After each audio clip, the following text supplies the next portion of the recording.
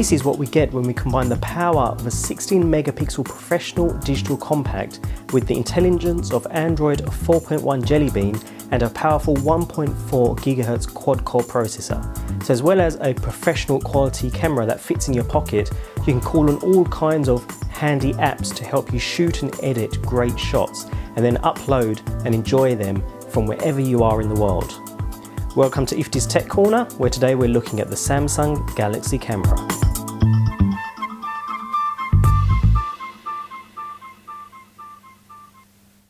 Now we all know that Samsung are a big name in cameras, and they're an even bigger name in Android devices. Bringing the two together was the next logical step, and the result is this Samsung Galaxy camera. This isn't the first camera that runs Android. That was the Nikon Coolpix S800C. Neither is it the first to run downloaded applications, as the Sony Alpha NEX5R did that too. It's the first Android camera from a big name in tablets and phones, however, and that's what makes this interesting.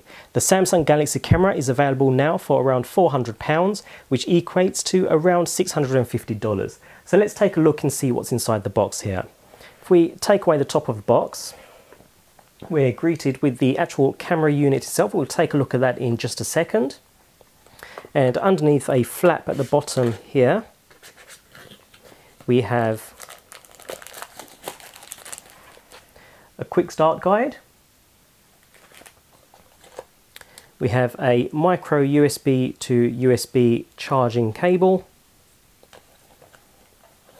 We have a plug adapter, so we just pull this part up from here and attach the adapter of your actual country straight into the bottom. We have a small wrist strap and the actual battery itself. This is a 1650 milliamp battery, so it should give us some decent battery life.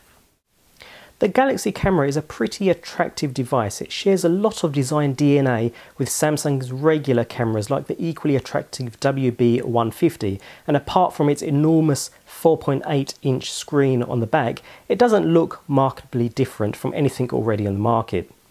It's very wide compared to a regular point and shoot, though measuring over 5 inches across, a figure that can largely be linked to the size of the screen on the back. At a shade under 3 inches, it's not particularly tall, but it's quite thick at 0.75 inches across, not including the lens and the hand grip.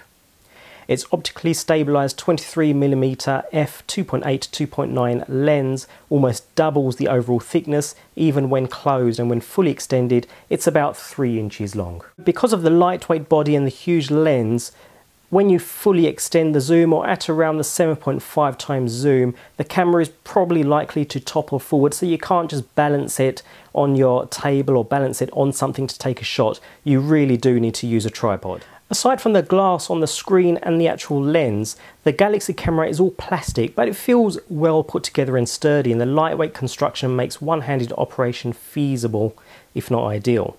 The built-in hand grip is a little too shallow for my tastes. Although it's covered in a soft grip, soft touch plastic, the material ends well before the grip joins the rear of the camera. The edging around the hand grip, which snakes to meet the rear display, is quite pretty and does a good job of separating the front and back sections of the camera. Decked out in all white plastic, there's also a black edition available, although I personally find the white more striking overall. The Galaxy camera certainly catches the eye, since Samsung has kept the design and button layout very minimal. Nevertheless, the overall look and feel of the camera is promising, a nice grip and an almost standard point and shoot design and feel overall. With very few buttons across the entire unit, it's clear most functions are accessed around the large touchscreen display on the back of the device. Let's take a more detailed look around the camera. Okay, so taking a look at the front of the camera, we have the rubberized grip, the autofocus sensor here next to the Samsung logo, and the actual lens itself. Now the lens is a 16.3 megapixel backside illuminated CMOS sensor that outputs 4608 by 3456 pixel images and records in 1080p high definition. It's also been engineered to draw less power overall. On top of this, the lens supports a 21 times zoom, equivalent to 23 to 483 millimeters on a conventional 35 millimeter camera, which can be controlled by the dial at the top or the touchscreen display on the rear. That firmly puts this camera into the realm of super zooms. A 16 megapixel sensor may sound impressive, but sensor size is far more important than megapixel count. The Galaxy camera sensor is a 1 by 2.3 inch unit, and although it's backlit, which helps image quality overall, it's very small. You'll find bigger and better sensors in every camera in this price range, and the cheaper high-end point-and-shoots like Canon's high-end S100 have larger 1 by 1.73 inch sensors. In fact, Samsung's sensor is only marginally larger than one in the Nokia Lumia 920, and it's dwarfed by that of another Nokia phone, the 808 PureView. Now on the top of the device we find 3 of the 4 mechanical buttons on the entire device. A standby button and a 2-stage shutter key along with the zoom toggle. The zoom can also be accessed on the touchscreen itself. We also find a built-in microphone on the top. Bear in mind we have no other external microphone options with this unit, so this built-in mic is the best when it comes to video recording. The final button is a side-mounted mechanical key that pops up the built-in Xenon flash. The flash will not pop up automatically as and when you need it, which you would expect from a camera of this caliber, and to be honest, it does feel a little cheap. But its nice Xenon flash illuminates the subject evenly and consistently. One nice thing about this system is you won't ever have the flash fire when you don't want it to. The camera software is unable to trigger the flash unless you've already popped it up yourself. Also on this side, we have a pretty decent speaker, which gives fair quality sound when playing back video or when playing games and using apps. Remember, this isn't just a camera. On the opposite side, we have a standard 3.5mm headphone port and a small flap which hides the micro USB port used for charging the battery. Bear in mind, unlike many other point-and-shoots on the market, you do not get a separate battery charger, so the battery needs to be charged while it's actually in the unit. Also on this side we have a small metal section here for attaching the included wrist strap. On the bottom of the unit we have a standard tripod mount along with a sliding door which opens up to reveal space for the removable 1650 mAh battery, which thankfully stays placed even when the door is opened with this little clip here. Now we also have a micro SIM slot, a micro HDMI port and space here for your micro SD card. The lack of full SD cards will disappoint many, but the Galaxy camera does come with 10 gigs of total storage on board the unit. 6 gigs are taken up by the operating system, which gives us 4 gigs of usable onboard storage. And that's still good for around 1,000 16 megapixel photos. And micro SD cards can nowadays be purchased for next to nothing anyway. Also note that the HDMI port is accessible even when the door is closed by lifting a small flap on the rear of the unit. A convenient little addition. Now the camera is pretty sparse overall, but that's because Samsung want you to use the touchscreen for almost every task. And about the screen, it's gorgeous. It's easily the best screen I've seen on a camera. At 4.8 inches, the 720p LCD has fantastic viewing angles, and color reproduction, in my opinion, is better than the Samsung has ever put on a phone. Touch response is on par with the best smartphones, but I can't help but feel that the Galaxy camera would have been better served by a slightly smaller display. I find enormous smartphones difficult to use, especially with one hand, and the same is true here. A slightly smaller screen would have certainly helped with pocketability as well. Samsung's first attempt at connected camera software isn't perfect. While its Android 4.1 base suite is full of good ideas, there's just too much excess baggage. Starting up the Galaxy camera for the first time brings up Android's regular setup screen, prompting you to connect to a Wi-Fi network and sign in or set up your Google account. Next, you'll be asked if you want to sign up for or sign into Dropbox, where a bonus 48 gigs of extra cloud storage, which is free for 2 years, is waiting for you. This offer will be familiar to anyone with a Galaxy S3 or Galaxy Note, but on a dedicated camera it's a real game changer. If you've ever used Dropbox for Android before, nothing has changed. Once you sign in with your account, you'll be given the option to enable automatic uploads, and once you do so, every photo you take will be stored in the cloud. The camera will still keep a copy of your images locally, so it's up to you to decide what you want to keep or delete. When you wake it from sleep, the Galaxy camera immediately launches into its camera app with the last settings you've enabled. We have 3 main modes to choose from. In auto, as with any camera, the software will monitor your scene and adjust the ISO, shutter speed, aperture and white balance to capture what it thinks is the best picture available. Another tap brings up Smart Mode, which offers access to a number of options like continuous shooting, smile detection, action, landscape, beauty face, which will apparently remove your blemishes, and countless others. None of the screens are revolutionary, but when compared to the slow, text-heavy menus of most cameras, the Galaxy camera's bright and simple menus are a huge leap forward. In the Galaxy camera's final mode, Expert, things start to go a little south. The interface tries mimicking the real-life design of a lens barrel. Strewn across the panel are settings for shutter speed, aperture, ISO and exposure, while a final gauge displays a light meter. To change each setting, you simply swipe each setting up and down. The real issue here is speed. The lack of physical buttons, aside from a single zoom toggle and shutter key, means that you're forced to tap and swipe far too many times just to change a couple of settings in between shots. It's really not practical and led me to abandon the Expert mode for 90% of my photos. I assume that most people buy this camera won't venture outside of the simple modes, and Samsung has done a good job of making things easy. As long as you're not trying to do something too complex, using a touchscreen is simply more than intuitive than using buttons.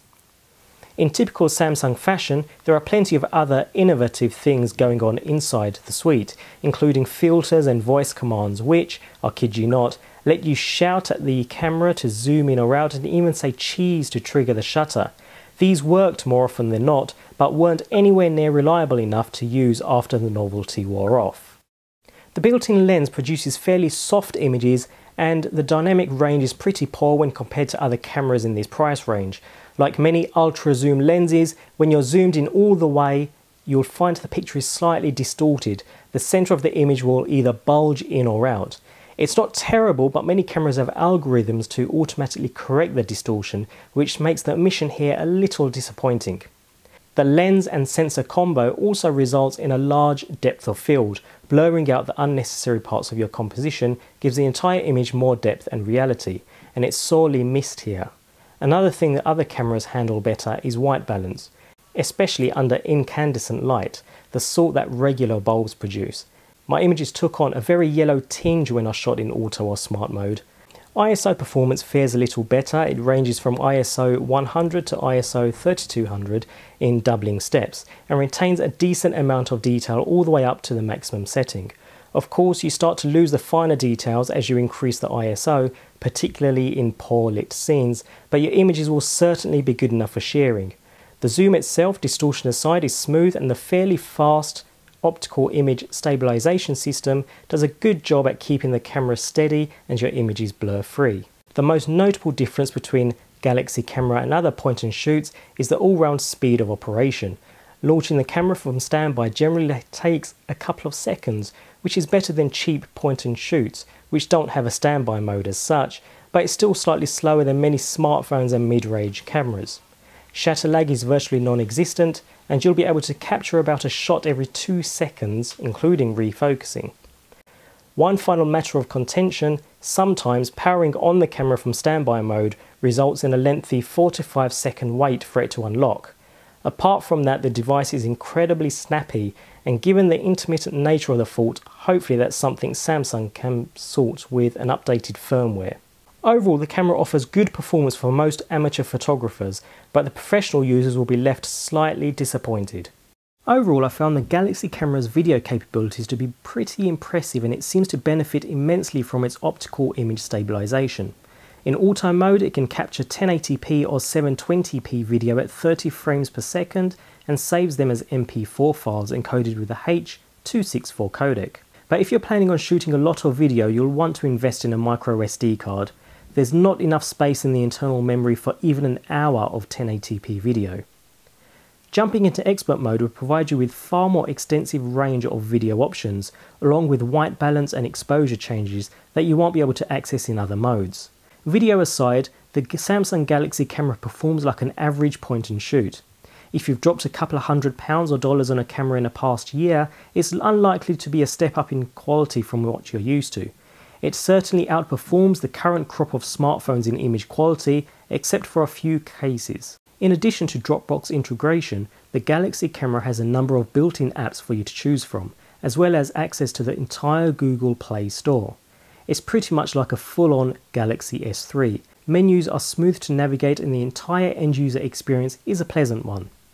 A huge benefit Android has over proprietary OSs of the camera is editing. While many cameras have some basic retouching features, there aren't many that have access to the sort of photo and video modification apps you can find in the Play Store. Indeed, the first time you turn on the camera, you'll see a pair of Samsung approved photo and video apps waiting for you. The Photo Wizard app offers virtually everything you'd want from a touch-based editor, but the video editor app, terrible themes aside, is completely forgettable. Luckily, there are some more robust options in the Play Store that you can combine to get decent on-device experience. Once you're happy with your modified image or video, a quick tap of an on-screen button will let you share it with any app or service you want, including Dropbox. There's been a small amount of confusion around what exactly this product can and can't do with its micro SIM, but it definitely can't make cellular calls out of the box. If you're really set on using the Galaxy camera as a makeshift phone, you could always download a voice over IP app. Skype calls worked just fine through the regular Android app, but I was stuck in speakerphone mode. There's no earpiece to speak of. Likewise, although I was able to see friends just fine while attempting video calls, there's no secondary camera, so I was stuck sharing a view of the wall behind my desk. Talking of sharing, you'll also be able to broadcast live video on the go with apps like Livestream, as you can with virtually any Android device, which is a nice feature. This always connected world definitely has its downsides though. If you have another Android device already, you may find that when you first signed into the Galaxy camera, it imports all of your apps and media into the device. That meant I not only had a lot of unwanted apps wasting storage space, but was also inundated by Google Talk messages, emails, calendar, events, and other miscellaneous reminders. Of course, I was able to switch off all notifications without too much trouble. Samsung has even included a blocking mode specifically for this purpose, but with so many Android users out there, not all of them as technically proficient, it's likely to irritate a lot of people. Bearing in mind we have a quad-core beast hiding in this camera, which enables the user to play some pretty graphically demanding games as well as more popular titles like Angry Birds, the overall experience is similar, if not the same, as a full-on Android cellular device, such as the Galaxy S3, just without the built-in phone. Samsung says the battery life is good for 7 hours or so of continuous use, or 340 shots. That's not bad for a point and shoot. However, unlike your average camera, Samsung Galaxy camera doesn't really switch off as a standard, and it'll continue to go about its business downloading your emails, uploading photos and videos until you turn it on again or it runs out of battery. The result is a pretty poor out-of-the-box experience, as you'll find the battery dies usually within a few days in standby. Samsung obviously knew this would be an issue and has a smart network mode that switches off wireless connectivity whenever the screen is off. With that setting enabled, the camera lasts for at least a week on standby. That's a lot more acceptable, but if, like me, you're used to leaving your camera in a bag for weeks on end, you'll need to start remembering to power it all the way down when you're finished using it. Apart from enabling the power saving options by default, or at least managing background data more efficiently, I'm not sure what Samsung could have done differently here. If you want a camera as smart as this, it has to come at the expense of battery life. Whether this is a camera with tablet features or a tablet with a decent camera strapped to the back will depend very much on how you choose to use it. The camera itself is good, it's not the best you could buy for the money, particularly not now the excellent Samsung EX2F is getting cheaper, but as a package, this is the best of the 2 Android cameras currently available. Buying a better dedicated non-Android camera would mean you'd miss out on the most compelling features here. In that respect, the Galaxy camera is a unique proposition and one that's easy to recommend. It already feels mature and stable, and with some fantastic sharing and editing features, it's an all-round excellent solution. However, is it worth the extra premium you pay considering its extra features? Probably not, especially if you have a smartphone with a capable camera already. So what do you think of Samsung's Galaxy camera? Leave a comment below. Remember to subscribe, and I'll see you in the next video.